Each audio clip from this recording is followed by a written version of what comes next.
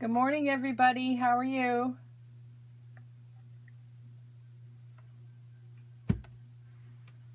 Hey. You know something about the iOS 9 and Periscope updates just make me crazy. So I have my camera landscape, but the picture on the iPad is funky. So I don't know what you guys are seeing.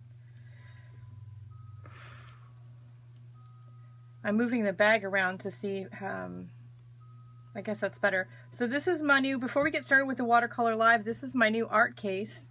I found this at a local, a consignment shop in La Selva Beach, California. Yeah, it's not landscape on my iPad, it's portrait. Although on the camera on my phone, it's landscape, so I have no idea. I don't know. I've got to think they need another Periscope update. So anyway, this bag, I just fell in love with it. I probably paid a little bit more for it than I should have, but I just fell in love with it. It's about, I keep getting asked how big it is. It's about, good morning, everybody. 8.5 inches this way, and it's about 14 inches across. And it's about 6 inches deep, and it actually is expandable a little bit. You can see that there's a little bit of play room here to stuff more things in it. I did create a belly band for it out of some painted fabric, painted canvas that I had. Hey, Lisa! And I added a couple of belt clips. You can get these easily at the fabric store. Because I have a habit of traveling and then stuffing my bag at the end of the trip full of like all kinds of fun bits and pieces. Good evening, all the way from the Netherlands, cool. So I figured it might need a little bit of extra help staying closed. It is a leather bag, and it is pretty fabulous. And I can fit a whole lot of stuff in here. I've got this is a small, a small brush case. You can get these really inexpensively at like Hobby Lobby, and I do have brushes in it, but also pens and pencils. And this kind of a case is nice because you don't have to worry about your bristles on your brushes getting crushed. I have a bag of some water brushes, a couple of binder clips. These are always handy when you're working on your journal, if you know, to hold it open while things are drying. A date stamp, glue stick. Hey! Good morning, Artsology, cool. A little spray bottle. Oops, usually has water in it. It's almost empty right now. A black ink stamp. Some samples of washi tape, some of which are from Happy Mail that have been gifted to me from you guys. Isn't it though? I agree with you, Art Sherpa. I fell in love with the case. I can't even tell you. A pencil sharpener. Some napkins and rags. Because if you're going to take your art journal with you, and I always take some watercolor with me, you need to have something like that. A watercolor pad. This is one of those small fluid acrylic cold pressed pads.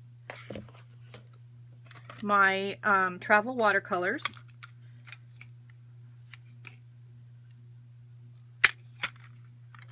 And I just put the rubber band to help keep them closed. We are getting a little bit of rain, yes, just not a whole lot. It can hold, this bag can hold a lot more than you think it can, yeah. These are mini colored pencils. These are from the Japanese dollar store. With a little pencil sharpener and a small eraser. An old gift card for, you know, glue spreading and that sort of thing. A small 10 crayon set of Neocolor,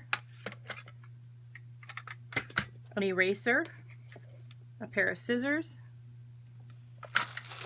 my Ziploc bag of Collage Page, Aleene's, and gesso, and I have it like this because frequently when I'm flying with my art bag, this is one of those things I take out and put in the checked luggage because I just don't want to deal with the people at TSA.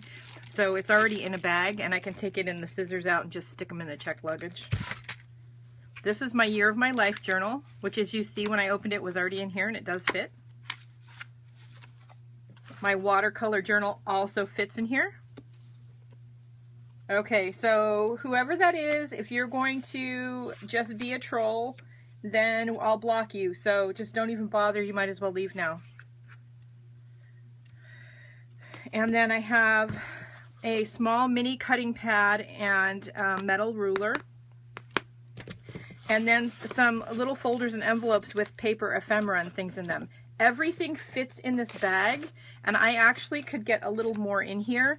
Sometimes I have a X-Acto knife in here, but like the scissors and the bag of collage glue, it is one of those things that I usually take out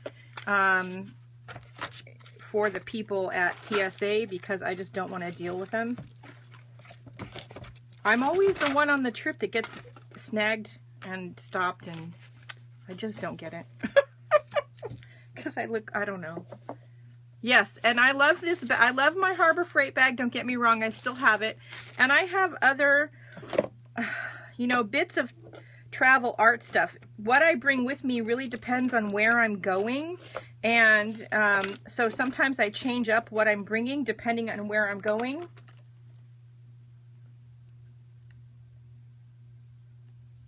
That's a good idea.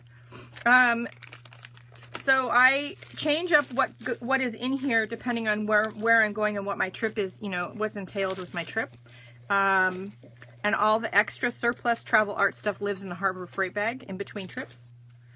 So, but everything I need in here, I try not to bring more than this, because more than this I just don't use. But if I'm going someplace where I'm going to not be doing any watercoloring and I'm going to mostly be working in my Year of My Life journal, then I'll bring less of the watercolor stuff and more things for the Year of My Life journal. So I just wanted to, I got a lot of questions about this, so I wanted to show this really quick. And it's about the size. I love this bag. I got to tell you, it's functional and pretty. You know, I love the fact that it's a leather suitcase. You could probably find something, it's not heavy. It's actually a lot less heavy than the Harbor Freight bag. The problem with the Harbor Freight bag is I have a tendency to overload it, and then it gets really heavy and I can't lift it through the airport. It also is open on the top, and although it hasn't been a problem yet, I could see me stuffing it under the seat and having something fall out, and then, you know, with my luck, it would be my Kindle or something, and that would be that would be a big problem. This one closes up tight. It's, you know, it's just big enough to hold everything, but not too big that I'm tempted to overstuff it and have it get too heavy. You probably could find something similar at a thrift shop or an antique store. It's about the size of an old-fashioned train case, cosmetic train case. In fact, I'm not so sure that wasn't what it originally was. This is a reproduction case. It's not a genuine antique, but, you know, I bet if you look around, you can find something similar. I know Michelle from Lady Blue Studios posted a black something similar that she found at a thrift shop recently. And you don't have to do a lot to dress them up. You know, like I said, I just made this belly band yesterday. It took like 10 minutes, so, or the day before, and so it didn't take long.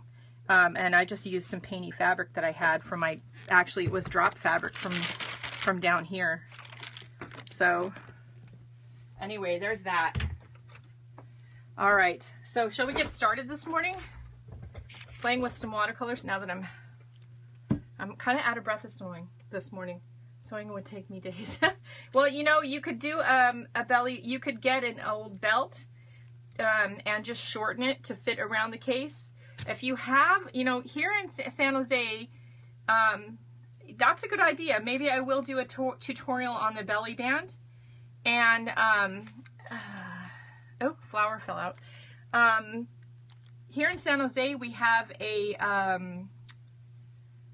little old-fashioned shoe man. I think he's the last one left in the area, and he is a really great guy, little old guy, but he's a really great guy. And he, I know I could go to him with the suitcase because it's leather at any point should it need repair, and get him to fix it for me. But also, if I wanted him to, he would, I know, make a leather belly band if I wanted. But that's a good idea. I will see about doing a tutorial, and it's really easy straight sewing. It's not anything very complicated. And if you don't sew, if you or even have a sewing machine, if you maybe have a friend that does. Like I said, it's really easy, and you can get those clips at any fabric store in the section where they have the notions, where they have all the stuff to make belts with. And you could get a belt from like the thrift store, just shorten it, and that would work too. And wrap a belt around it, depending on how big your case is. Okay, so we're going to get started with some watercolor. We're going to just start with the basics. All right, and I have an idea for another one of these cards, which I'll explain in a minute. Let's see, I need my pencil sharpener. All right. So part of learning watercolor is learning what you can and can't do with the paint, or what kind of, and I have to hesitate to say can't, because in my mind, there's just different ways to work with a watercolor. And my screen's not frozen. Anybody else? There's just different effects that you're going to get. Okay, so depending on what you do with your watercolors, you're going to get different effects. Now, like this one is really wet watercolor that I poured some salt on and then let it dry. This is really wet watercolor that I squished plastic wrap into and pushed it down and then let it dry. And look at that effect on that. This one is doodling with white crayon and then watercoloring over it.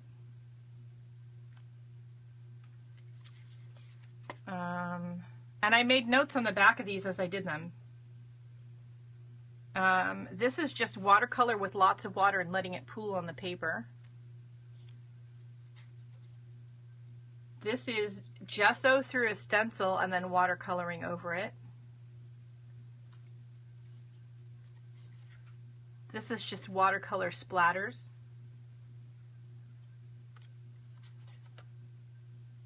Watercolor blotted with tissue paper. And in the watercolor world, we're not supposed to use blot, we're supposed to use lift, but you know, blot. I like blot.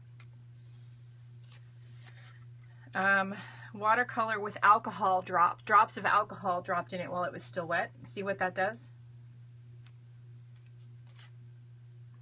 Watercolor scratched with a stick while it was wet. And this is watercolor blended together in a rainbow fashion while it was wet. And if you do it right, you notice you don't get any shades of brown in there.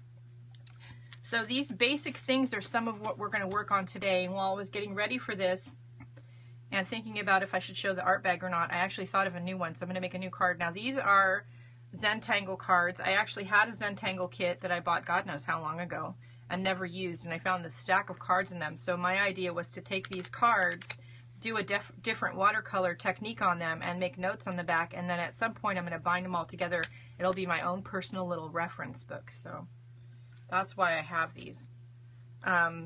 So before we get started, actually, you know what? Let's work on these, because everything that we're going to do today we can do on these. All right. So on our first card, we're going to work with just creating simple shapes and blending colors. Now the first thing we need to do, you can use any watercolor paints. What kind of paint you're using when you learn is not as important as... that works too. Have a grid in your journal with techniques. That's a fabulous idea. Whatever works for you, but doing a page with the different techniques, or pages, or little cards or something, this is the best way to learn about watercolor before you get started painting anything super important, to just play with your supplies and figure out what they'll do and what ways you like to work with them. So the first thing I'm going to do is I'm going to get my watercolor palette wet. Now I did drop this the other day and this whole thing came out. The whole thing broke. Yeah, see, came into like a whole bunch of pieces. So I think I'm going to be transferring it to a metal box soon. But first thing we're going to do is get the paints wet. Okay. Yeah, try to get out and rejoin. I'm not sure. I only know that I bet you it has something to do with the iOS 9.01 update. and I bet you it does. I'm going to just use this simple round brush. This is the one that came with the palette. It's a round number 6. And the first thing we're going to do is we are going to just create some basic geometric shapes, and while we're doing that, we're going to be learning about what colors blend and make nice other colors, and what colors don't, and what happens with the paint when it's put down on a wet surface versus put down on a dry surface. These are things that you should know when working with watercolor. So I'm going to get my brush damp. I'm going to start with red, and this is Madder Lake Deep. These are Van Gogh watercolors, but use what you have. Choose a red color from your palette.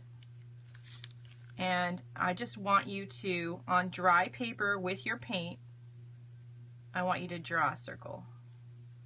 And I think every week, as much as I can be on, some weeks I maybe won't be able to be on, but as much as I can, we're going to be on here once a week with just some basics like this. Oh, good, I'm glad. Okay, so now that we have that paint on the dry paper, now if you don't get the paper wet, it's going to just stay there. But I just rinsed my brush off. I have no more paint on it, just water. It's just damp.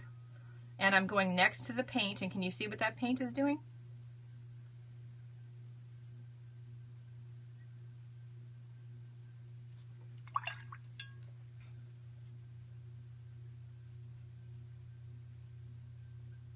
And never fear if you miss part of this, because we're having problems with the watercolor. You know, this is going to be on replay, and I am going to actually put these on YouTube. They'll be part of Watercolor Wednesday. So once I got my circle painted on, now I'm just going in with just water. I don't have any more paint. And look what the paint that was already on there is doing. So with watercolor, you can really sort of control where it goes by using water. Now I wanted it to bleed into the middle. I did not want it to bleed to the outside, so I only got the inside wet. Okay, now I'm going to go in with a blue, and I don't want to have a green blue. I want a blue blue. If you put any green in here with this, you have run the chance of getting some brown. Remember your elementary school color blending, red and blue make purple, right? But if you put yellow in there, you're going to get brown. So I'm going to use ultramarine. This is ultramarine deep. And I'm going to go right next to where we just were. And I'm going to paint another circle. And this time I'm going to go right over the red. And that paint is going to go right into that red circle. I'm going to rinse my brush off, and I'm going to get some just plain water, and I'm going to blend a little bit on the inside.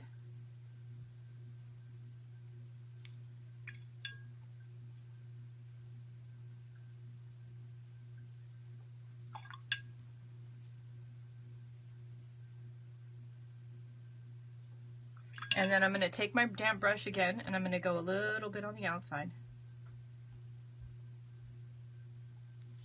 And if you tilt your paper and you get the water to run, this is just water. I'm not adding any more paint.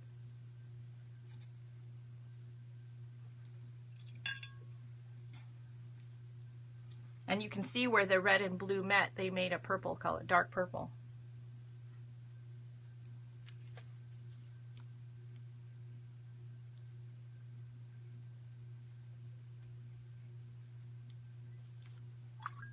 I would probably, if I was doing this as a real composition, I would come over here with a little bit of water. That was probably too much water. So if you dry your brush off on your rag, get it almost dry, and then put it back in the water, you can lift up some of that water and pigment a little bit.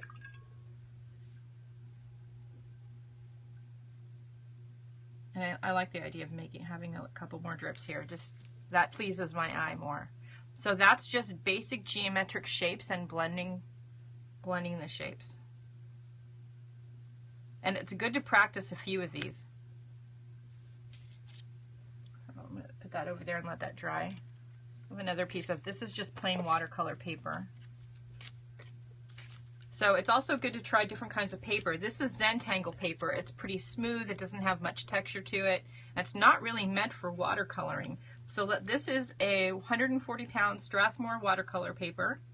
And actually, this is the same paper. Let's use this one. It's a little bigger. These are just scraps that I use, and I cut them into small pieces and use them as ATC cards or small little paintings that I sell in my Etsy shop. Wait, coffee break. Okay, so let's try this again. Let's use some different colors. This time we're going to start with Azo Yellow Deep.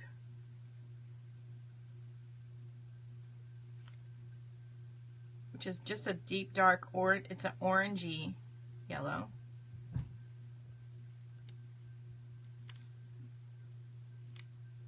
And I'm just putting the pigment on dry paper again. And this is good to do over and over and over again with different colors so that you learn what colors blend, how they blend, what secondary colors they make, and which ones you like working with and which ones you don't. Okay, so I'm not putting any more pigment on here. This is just straight water.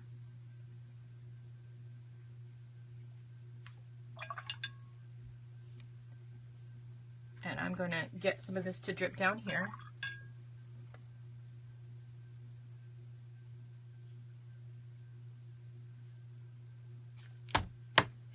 And knock it on the table. I like things to be drippy. Hey everybody, hey Michelle, how are you? I always know it's you, the red, white, and blue heart. Okay, so I love that, and I love the way that looks. Now though, I want to show you guys, I'm going to take a larger flat brush, and I am going to get the paper wet next to our yellow circle. So you've seen a couple times now how the paint goes onto dry paper. Let's see how it goes on a wet paper. So now I'm going to use Permanent Red Deep Red, and this yellowy orange should blend very nicely together and make a nice orange color. Remember this, it's wet right here, right? I can see, I don't know that you can see it on the camera, but it's a little bit shiny. So look what happens because the paper is wet. These are things you need to know how your watercolors are going to react.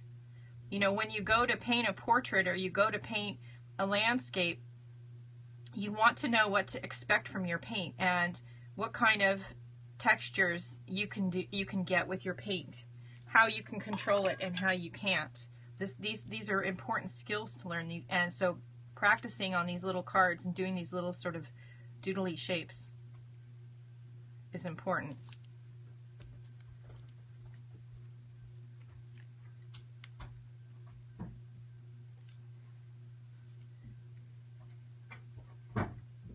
So I'm going in with a little bit more paint around the edge.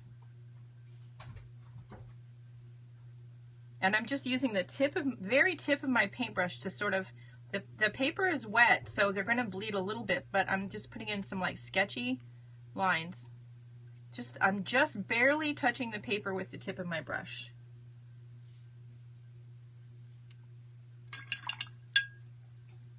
So now I have the wet brush again, so I want to come in here.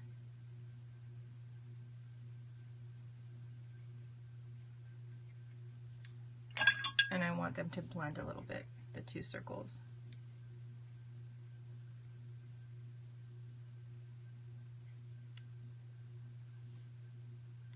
Yeah, something like that. All right, put that one aside.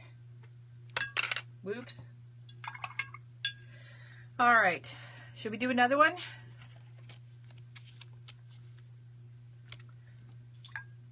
Let's do one on a card because I have an idea. Okay, so I'm gonna get this card wet with a flat brush. I'm gonna get the whole thing wet.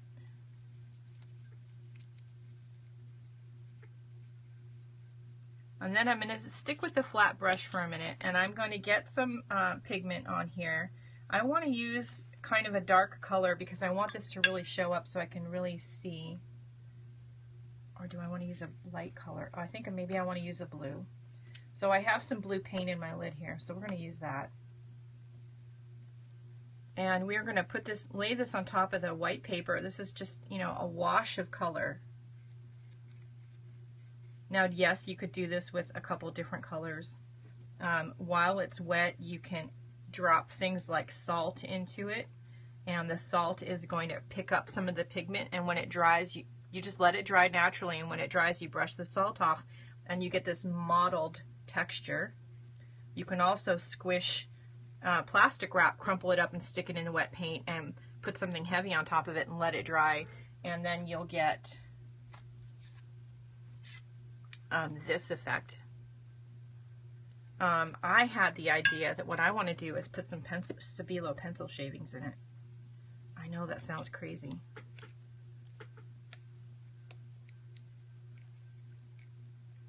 So that's why I wanted the pencil sharpener. I gotta get this open though. Oh, there we go. Oh, it needed to be emptied anyway in a huge way. Okay. So I want to drop some Stabilo pencil shavings in here. Stabilo pencil is water soluble, and look at that. Can you see that? I'm going to hold it up in just a second. Okay. I'm going to drop the big pieces off. But look at that.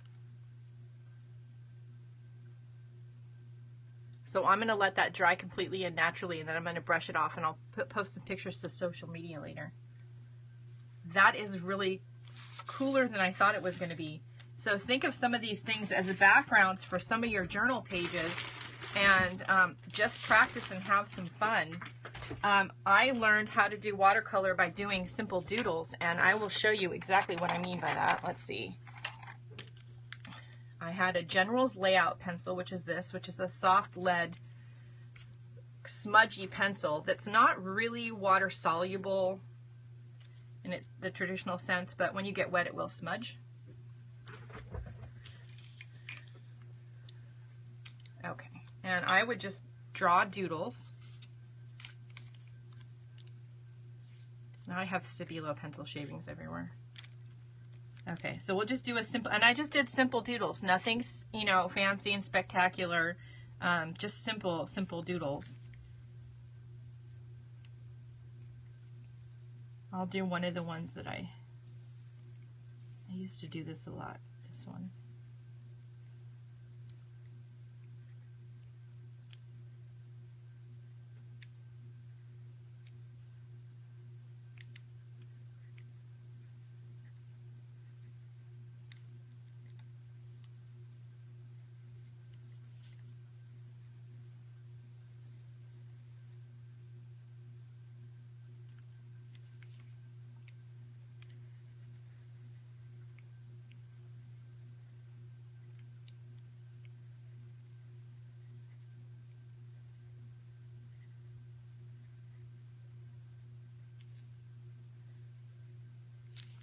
Okay, and then I would color it in. Can I move down? Oh, you mean closer? Yes. Let's see.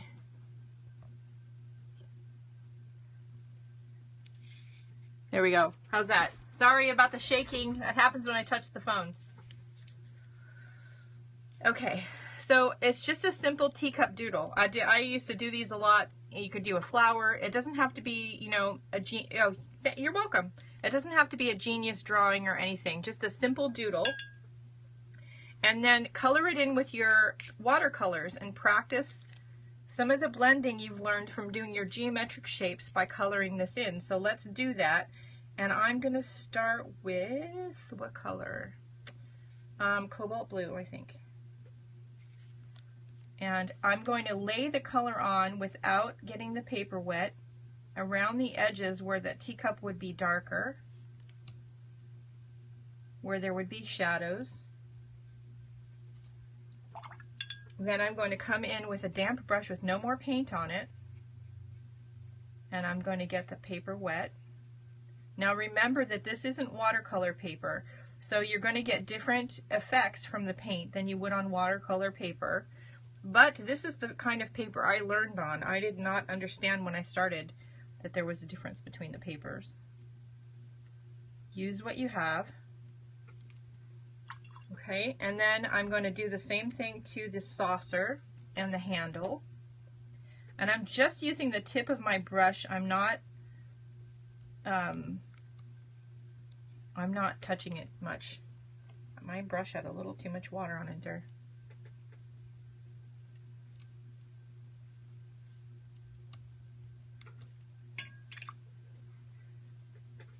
And let's see, let me put this here. Then I'm going to come in with just the damp brush with no water. And this soft layout pencil may blend a little bit with the paint, and it's going to smudge a little bit. I was always okay with that because in my mind that just added extra interest and shadows to my painting. And just simple, almost childlike paintings. They don't have to be anything too complicated. So I'm going to do the same thing to the handle. I'm going to go in around with a pure pigment, you know, around the edges of the handle that would be farther away from the viewer. And then I'm going to come in with my damp brush.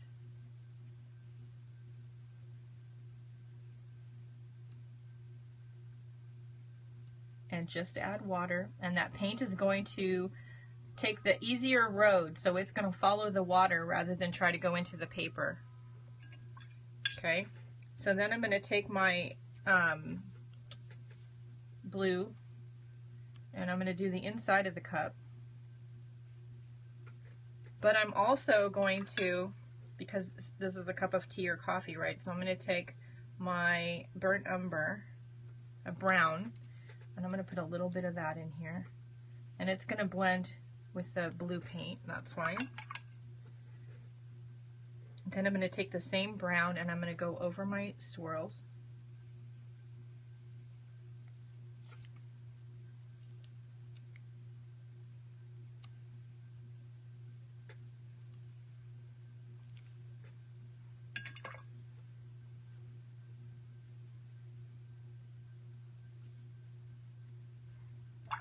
And then I always liked to, and I still like the color, like to go around my piece with yellow ochre. So we're going to do that. And I'm going to take my clean water. I have two waters here. One's dirty, one's cleaner than the other. And I'm going to go around the edges with the yellow ochre. Then I'm going to clean off my brush and just go in with some water and blend the pigment up to the doodle.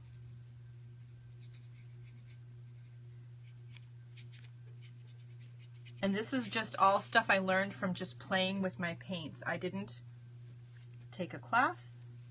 I have since, but when I first started, I just got some paints and started playing.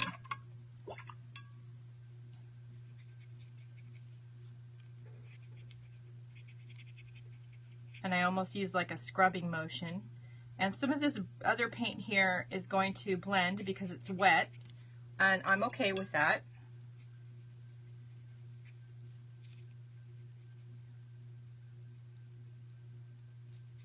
In my mind, it just makes the piece more interesting.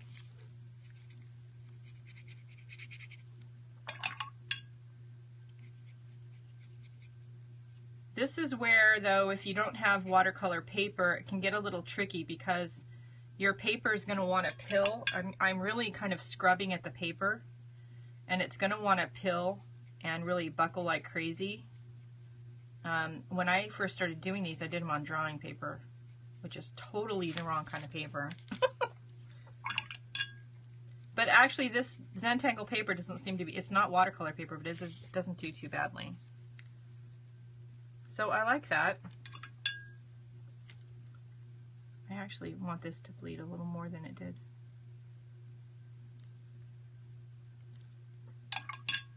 And I'm going to add some more of a blue to the teacup. I think I'm going to go in with Prussian blue.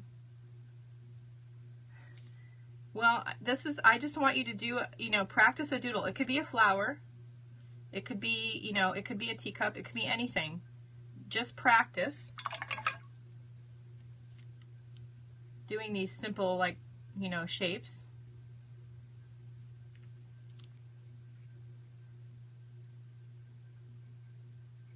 Thanks for the hearts. I love the hearts. I know some people are having problems with the screen freezing up this morning. I'm gonna just blame it on the iOS updates. I don't know what to say. I'm viewing on my iPad, I'm filming on my phone. It seems to be fine. It could also be that we have a bad connection. Now right here it bled a little bit outside the line. I'm not super, you know, upset about that, but oh well, just got some Stabilo pencil in there.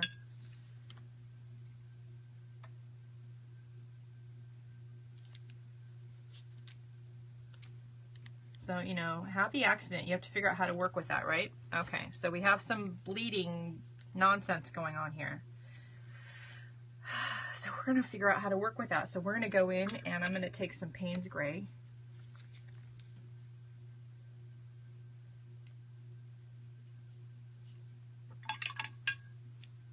Payne's Gray is a dark, like blue-black. It's not black. There we go.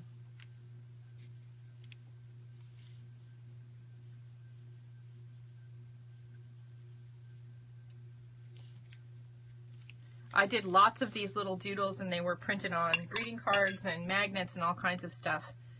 Sometimes after they were dry, I'd write, you know, little... Yes, it says Artsology.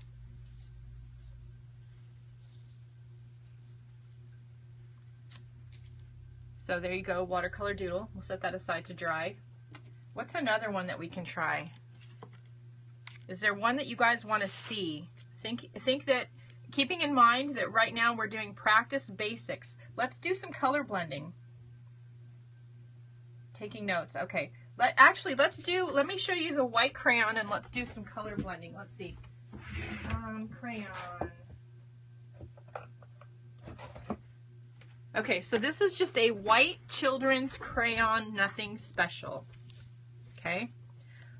Now, keep in mind when you do this, you are not going to be able to really see what it is you doodled until after you paint it, but that's okay. Again, this is a scrap of 140-pound watercolor paper. And let's just do a simple, hopefully simple doodle. I don't know. Like I said, I won't know exactly what I'm doodling or how it's turning out until after I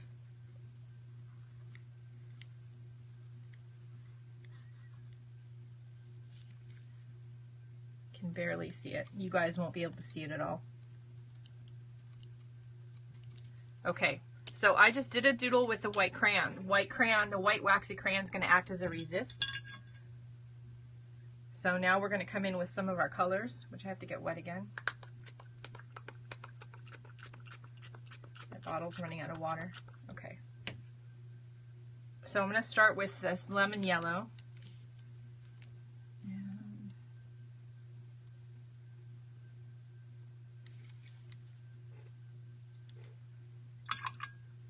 then I'm going to come in with some of the blue.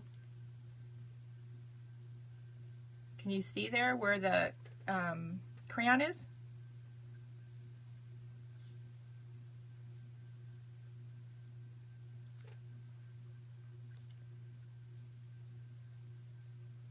Now, of course, you could do it with a colored crayon. Keep in mind with watercolor, for the most part, you want to start lighter and work your way darker. I like the challenge of working with the white crayon.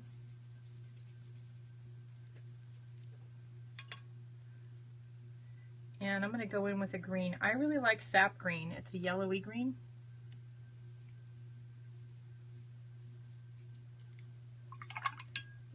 I'm going to just come in here with some water.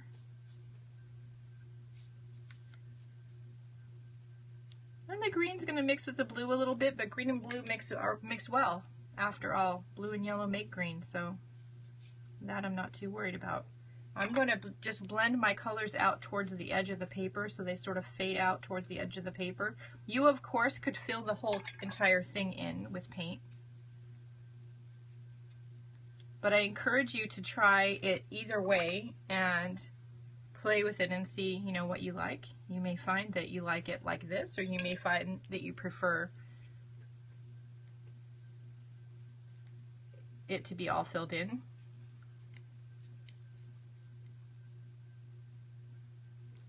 So there's just, and these, I save these, I send these out in Happy Mail and things, or use them as bookmarks. Okay, so now let's try some color blending. We'll use one of these, again, 140-pound watercolor paper. Now, here's our sample that I've done already. If, for the most part, you keep your colors like this and you're careful about how they blend, then you're going to be fine. Where you want to be careful is the green to the purples, because those two colors, if they mix together, will mix brown. Remember from school, you know, red and yellow make orange, yellow and blue make green, red and blue make violet, but if you mix all those together, you just get brown. Okay, so let's start with red. I'm going to use Madder Lake Deep, I think. I don't think this is the color I used last time. Okay, then I'm going to go in with Vermilion, which is an orange.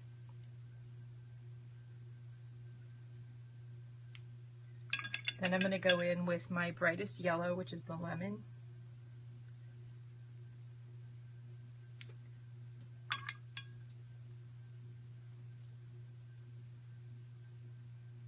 Okay, before those dry too much, I'm going to rinse my brush off and just get some water.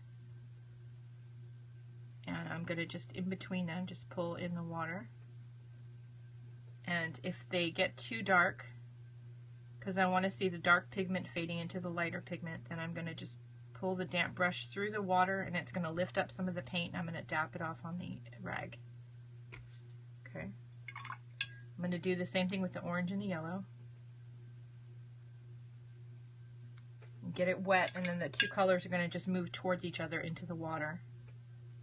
And then I'm going to pull the brush through it and tap it off on the rag if it gets too dark.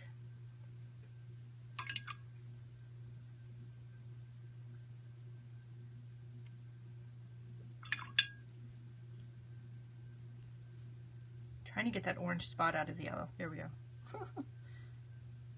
Okay, so then I'm going to go in with a green, and I'm going to try to keep it as true to a green as I can. So I'm going to go into permanent green.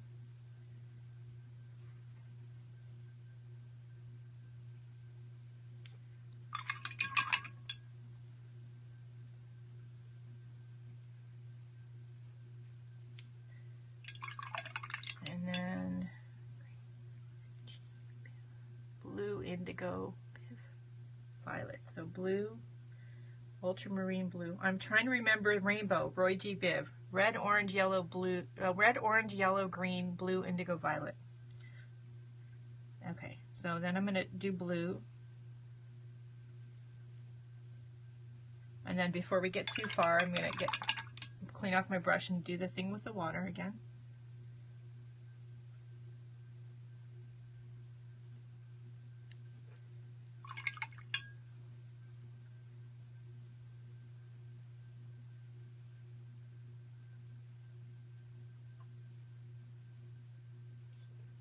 Some more green in here. And you notice how down here, I haven't touched this down here, and it's still blending in together. It's creating some nice streaks and striations. I love that. Now, I don't have all the right colors on here. I'm trying to remember what I used last time. I think what I did was I put some more blue.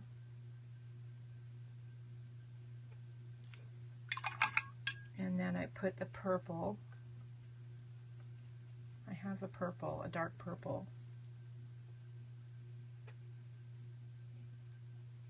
And I think I mixed them together right here. Now we're going to go in with the water, just the plain water.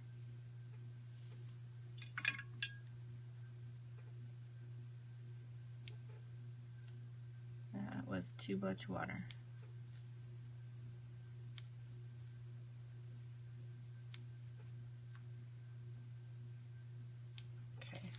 So that's a basic rainbow color blending, but what I want to do is I want to take just some plain water,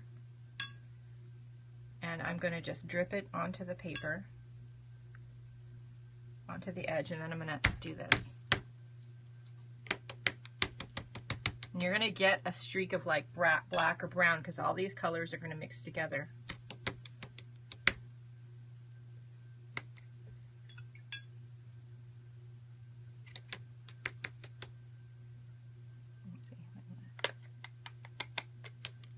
Oops.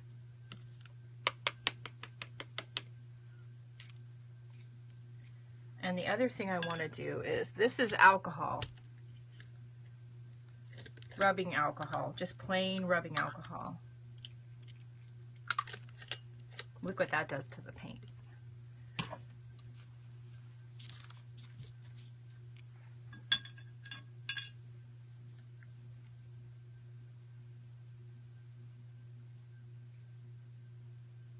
Now, wouldn't that be a great background for a art journal page or some sort of mixed media piece?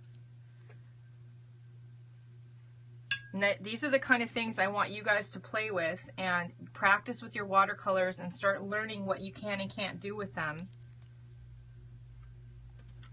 Just play and have some fun. Don't worry about making a Picasso or anything. The other thing you could do is you could write something across here while the paint is wet, and by writing I mean scratch it in with something pointy. I don't even know what this is from. I have a feeling it's a knitting thing, but it's pointed at both ends. I never use it for knitting, but I'm going to take it and I'm going to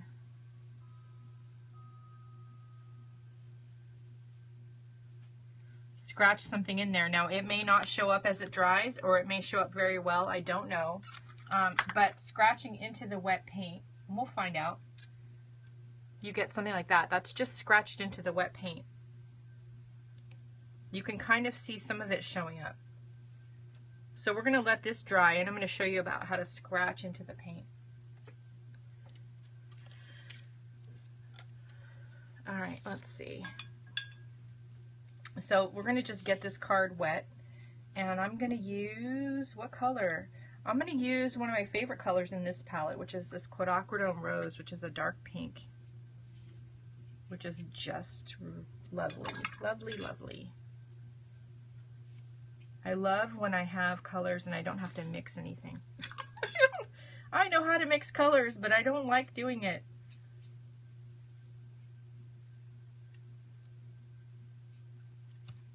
Okay, so I put the pigment on the paper. It's dry. I'm spreading it around a bit with wet water, nothing else, right? And this on its own, and that's all I did. That's just pigment laid on and then spread out in a random fashion with a little bit of water. That's why I get them all, because I don't like to mix colors. But we will be practicing color mixing in a future Watercolor Wednesday, and with acrylic paint in a Monday with Deco Art. FYI. Okay, so this on its own is a really pretty mixed media background that you could use on a greeting card, an art journal page, on anything. By itself, it's really pretty.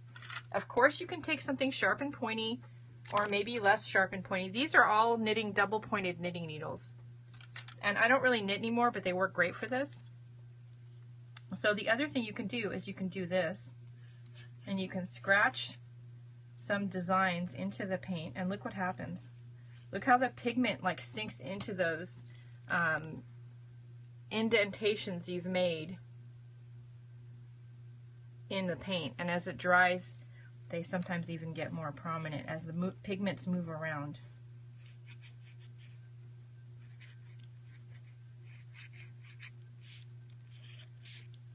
Yeah. So that's always a good one to try also. I'm running out of room to put these. All right, does anybody, don't be afraid. I just want you to play right now. I want you to play with different techniques.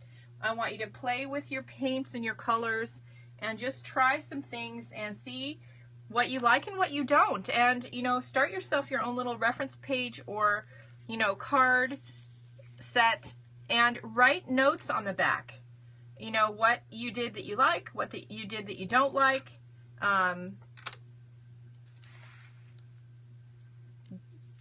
That's perfect. Now, a lot of these like random things, even if you don't like them, and if you don't, you're not happy with how they turned out, think about how this would work as a background to a tag or a card with a stamped phrase over the top, or quotation, or one of my, maybe my feather stamp over the top, or something like that. Really, really cute stuff that you can just stick in a journal page, or you can stick in some Happy Mail. Does anybody have any questions while I drink some coffee? You should try them with your doodles for sure, Sarah. And you can run 100. I will put pictures on Instagram, and I will. Oh, you did, Cindy. I'm going to put some of these pictures on Instagram and social media tonight. And I know from experience you can put 140-pound watercolor paper through a standard inkjet or DeskJet HP printer, because that's what I have. But you need to be aware that the ink will run. What you can do, because Sarah is a fabulous world-class doodler as far as I'm concerned, she could doodle them with a waterproof marker and then watercolor them in. I think that would be fabulous.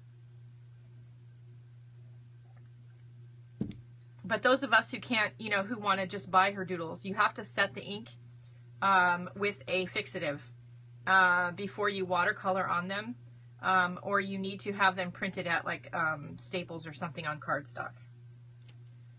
You can, I do recommend that you try these techniques on plain paper, which is what we've used here today. Also try them on paper that has been treated with gesso or absorbent ground. Now, watercolor will work on your standard white, acrylic, or black gesso. It works a little differently on gesso versus like Golden's absorbent ground. There are gessos made specifically for watercolors. Daniel Smith has it's called watercolor ground. He has white, black, and clear. They're all a little different. Use what you have, and I would, when you're prepping your cards, prep some that are plain straight paper, and prep some that have your gesso and or grounds on them, whatever you have in your stash of stuff, and do the same technique on straight paper, and then do it again on one that has gesso to see how the paint reacts differently. In my experience, you have, I would try plain paper and watercolor paper, because you really want to know what you can and can't do with your watercolors, with all the kinds of paper, because depending on what you're doing, you know, with your paints in the future on your journal pages, you might be working on notebook paper. If you are working on thinner, like notebook or drawing paper, you definitely want to use a gesso or a ground before you watercolor. Use a clear one if you've already done stuff and you want to watercolor over the top of it. But know that in my experience, I have more trouble getting the paint to stop blending on gesso than I do on straight paper. With straight paper, I can dry this, like it's dry right now. I could go over it with another color, and it would blend a little bit with the colors that were already dry in here, but these are not going to move as much as they would if they were still fresh. If the background here was gessoed, then these seem to activate really quickly and easily, and I'm thinking that's because really the paint is sitting on the surface of the paper on the gesso, and it's not being absorbed into the fibers. And when the paper is raw, it's being absorbed in and staining the paper, so it's not as easily moved around. But you should try it both ways on a few different kinds of paper. Just cut yourself some little cards and do, you know, different techniques on the little cards, and then make notes on the back. Okay, so, you know, it really is a matter of opinion. For the most part, when I do my watercoloring, I use 140 pound just because it's affordable. And it's always on sale. Yes, I love 300-pound watercolor paper. It's really expensive. I do know from trying different kinds of watercolor paper that I prefer cold press, which is got a little bit of a texture on it. Can you even see that on camera? It's got a little bit of a texture to the surface of the paper. I don't know if you can even see. Hot press is completely smooth. Cold press has some texture. There is two other textures of paper. There's soft press, which is a little bit between cold, the smooth and cold press. And then there's rough press. Okay, so hot press is completely smooth. Soft press is a little bit textured, but not a lot. Cold press is more textured. Rough press is the most textured. I prefer sort of a medium ground for me, and I like cold press. I like the nooks and crannies and texture you get in the paint with a little bit of a texture. But Sarah, if you're going to do the doodly thing, I would use the hot press because it's completely smooth. It's going to be easier for you to do your doodles on. And then if you want to get some of the texture like you would on the cold press paper, what I would recommend is getting the paint on there and getting it wet, and then putting a little bit of just table salt in the paint and just leaving that alone and let it dry naturally. Don't try to heat gun it or anything. And when that's dry, it's going to give you a little bit of a mottled textured effect that you can kind of see on here. If you use the bigger crystal grains that you use, the more of that you get. But you can see that on there. There are ways to get texture on the hot press paper. Yeah, it does seem to bleed a little more in hot press. And here is our Stabilo pencil one. You know, I really like this. Now I'm not going to be able to empty my pencil sharpener like ever. Look at that. I love that. I could see that on a background.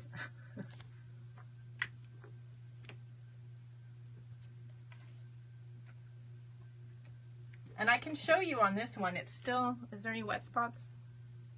There's a few wet spots. I can show you on this one. So you just take, this one has some wet spots right here. Stabilos are not expensive. They cost about $1.40 at my local art supply store. You have to probably go to your fine art supply store to get it. And yes, I keep salt in my art room. Standard, generic, table salt. So I'm just going to pour a little bit into my hand.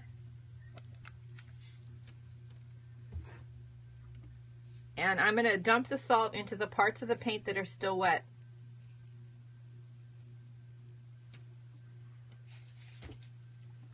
And you can see right away how the salt grains are getting darker colored because they're picking up the pigment.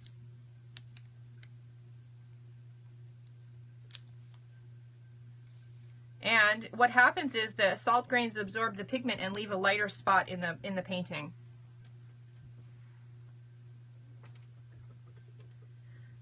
Any kind of salt, yeah, kosher salt. You could use, you know, the thicker grained sea salt. It will pick up more pigment. So try what you have. You can also, you know, watercolor over a background that's got some gesso on it that you've put the gesso through a stencil. Remember I showed one of those. Where is it? Here we go. So you can do gesso or modeling paste through a stencil. Let it dry completely.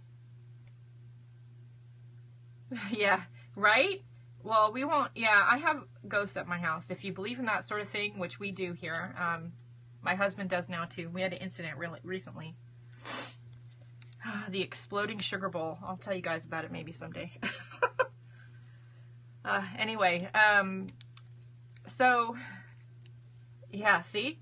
So this is just, you can do gesso or modeling paste through some stencils, let it dry completely, and then watercolor over it. And what's going to happen is your gesso and or modeling paste is going to be more resistant to the paint than the raw paper will.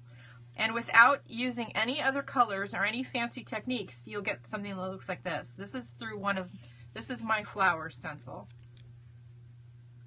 which is available in my Etsy shop. This is the one with saran wrap. You just get it, like this one, you just get it really puddly with water. And then while it's wet, you literally scrunch up some saran wrap, some plastic wrap, and stick it in there. And then what I do is I usually throw a book or something on top of it and just let it dry. Once it's dry, you lift the book up and you peel the saran wrap off, and you're going to get this really fabulous texture in the paint. And all of these are fun to do like in the backgrounds of your paintings before you get started with the focal point. Like, couldn't you see something like this in shades of blue with then on top of it, you know, a field of flowers or something on top of it? Yeah, totally you could try with foil. That would be an interesting experiment. I'm going to have to try that now that you said that, Cindy. This is the salt one. This is the scratching one. This is the one where we blended with our colors. This is the one with alcohol, which I kind of showed you on another piece. This is just wet paint, and I got a lot of dark pigment on there, and then what I did was I went in with a paper towel or a cloth, and I just lifted up certain sections, and it left, you know, it leaves the marks from the paper towel. It leaves the pattern from the paper towel or the rag in the paint. This is just really watery, inky watercolor paint splattered on there with the end of a brush or even with a toothbrush.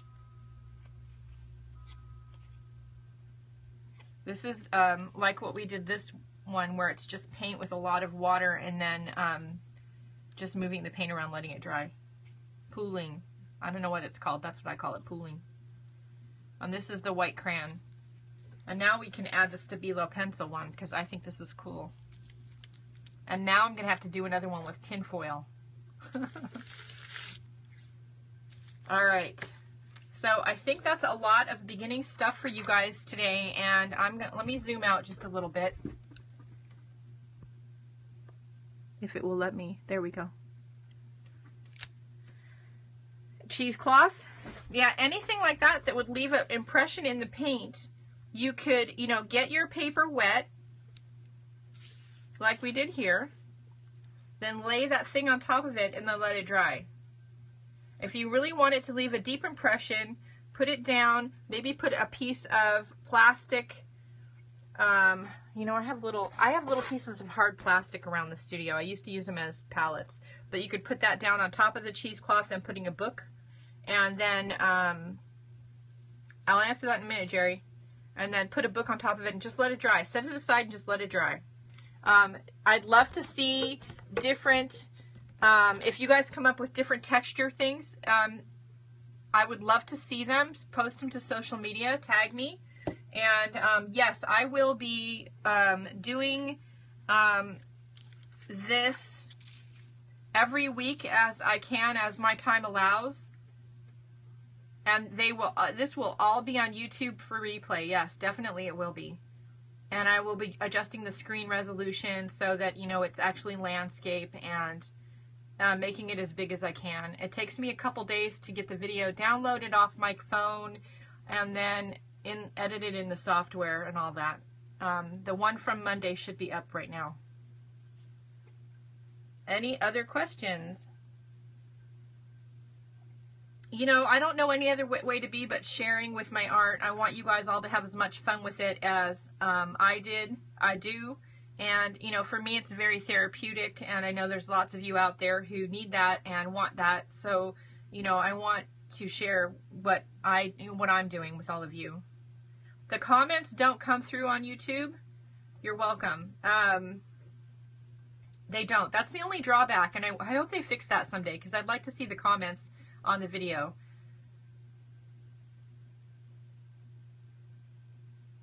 Love you too, Cindy. I love all you guys. I'll be talking to myself, exactly, because there won't be any comments, you know, really. But I'm, you know, I'm always, if you think about it, I'm always in a room talking to myself. Let's just not tell my therapist that, because, you know, she already thinks I'm nuts. All right, you guys have fun with it. I want to see what you do with your watercolors. I'm going to let this one with the salt on it dry. And now I'm going to have to go break out the cheesecloth and the tinfoil. We will be back next week with a Watercolor Wednesday. And like I said, if there's a week I can't do it, I'll let you all know. And as much as I can, these will be on YouTube. And I will be here live once a week. And I'd love to keep working on basics with you all. If you have specific questions or something you'd like to see in the next one, then I want you all to message me over Facebook or social media. Yes, A Life of Art and Self-Expression is my, thank you, Jerry. That's my Facebook group. Request to join. We let everybody in. And you can tag me and request certain things from the next live Watercolor Wednesday. I want to start from the basics, and I want you guys to start. Don't get ahead of yourselves. Start with playing with your color, creating texture, making marks, making yourself a little reference set of things, you know, of techniques and ideas to create texture and what you can and can't do with your paints. And just remember to have fun and just play. And as we progress, hopefully we'll get to the point where we're doing landscapes or portraits or something like that. But right now, let's just focus on the basics. You don't have to have fancy paint. You can just use what you have. I started with Art District set of, I think, 12 colors. And whatever, these cards are, let's see, I think they're 3.5 inches square. Yeah, they're 3.5 inches square. Play, play, play. That should be your new mantra. That's, you know, we forget how to play as adults, and I think that's a shame. I like these because it's a cute little reference book. It's not too much, and at some point I'm going to bind them. I have a Zutter, so at some point I'm going to punch holes in all of them and bind them all together. Don't forget to make notes on the back. Yeah, basic Salvation Army, Goodwill. You can find watercolor paints there. You don't need anything fancy. I wouldn't do, I mean, even Crayola. If that's all you can afford, do that. If you can afford it, get a little bit better than Crayola. I'd like you to see you at least get a student grade set, but it doesn't have to be expensive. Go to Michael's or Joann's and use a 40% off coupon. And, you know, both of those, Michael's and Joann's, have coupon apps for your smartphone, and so you don't even have to carry a paper coupon, which I love. Or Hobby Lobby. See? Use the set you won. And yeah, if you can get samples of the Golden Coir watercolor paints, they're fabulous. And if you can get samples of the Daniel Smith watercolors, they have a sample card set that includes all over 200 colors in their line. I think it's like $25 or something. So it's not super expensive. Golden has watercolor, and if you go to your local fine art store, ask them if they have sample cards, because they have sample cards. And this is my sample card book that I made a while back. And I cut up my Daniel Smith cards. They were big 8.5 by 11 sheets. But, and I put them in here. They're all in a little book. These are the Coir sample books, and they have 3 different ones. And the sample books come with a piece of watercolor paper. And they have actual dots of the paint that you can use. And the colors are the same as the acrylic paint line. Look at this. This is the teal in watercolor, which of course I had to buy because I love that color. So, and I got my samples at my local fine art supply store. I said when I was there, you know, do you happen to have any sample cards of the Coir watercolors? They said, yes, we do. Would you like some? I got them for free. So, and if you're on the East Coast and you're near the Golden, you know, company, you know, our friend here, Cindy Utter, went there recently, and she got some samples from them for free, and she took a tour, so. Yep, make friends with Cindy, because she lives near Golden. All right, you guys, I am going to go. I have a bunch of video to edit, and I have to finish for JK, Journaling Crazy Island Style. I have to finish my October editing. It's due tomorrow. Oops. All right, you guys have fun playing, and like I said, join Life of Art and Self-Expression, and if you have any questions, comments, or concerns, or something you'd like to see in the next video or the next live series, then, you know, make sure and tag me. And I love spending time with you guys this morning, and don't forget to go out and have a great day. Do something nice for yourself, because you deserve it. All right, I'll see you all later. Bye.